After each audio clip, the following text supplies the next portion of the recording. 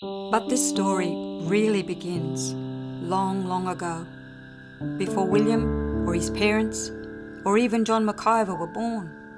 It begins with the raising of the house.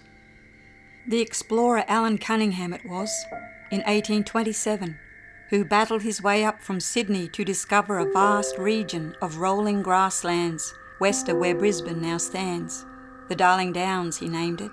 Settlers soon followed with herds of cattle and sheep and staked out huge claims, hundreds of thousands of acres wide.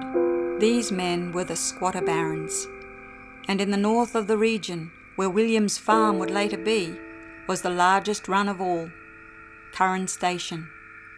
It was the White family out of England who claimed it, and in 1845 they reared a great homestead there, a mansion of slate and sandstone, high on a hill overlooking the plains.